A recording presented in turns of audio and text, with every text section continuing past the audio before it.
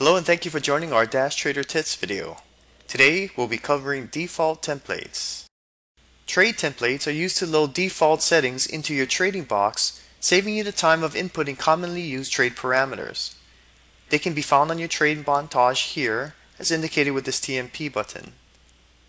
Your trading montage may be configured to use template settings from your local or global defaults. In this video, we'll explain the difference between the two and how you can configure each of them. Local template settings.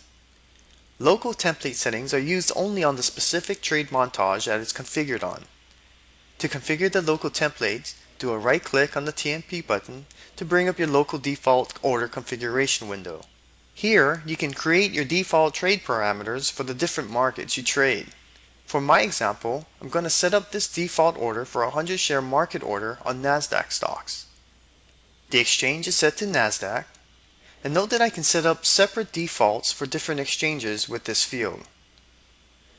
I will change the shares to 100 and I will change the route to market. The rest of the parameters are acceptable as is. I will uncheck this option here that says Use Global Default. By doing this, my trade montage will use this local default setting for its template orders. Now that everything is set, I can click on Apply to save my settings and click on Quit to exit out. Now you can see that I can quickly load my default parameters into my trading box with a click on the TMP button. Furthermore, any NASDAQ stock that I bring up will have the default settings already loaded into my order fields ready for a trade. Global template settings. The global template can be used for any trading montage on the platform. To configure your global default, go to the Setup tab up top and select Order Templates. This will bring up your global default order configuration window, which is nearly identical to the local default window that we brought up earlier. For our example, I'll set up a global default for a 1,000 share limit order on NASDAQ stocks. My exchange is already set for NASDAQ. I'll change my shares to 1,000 and route to limit. After selecting the account, my parameters are set and I can click on Apply to save the settings, and then Quit to exit out.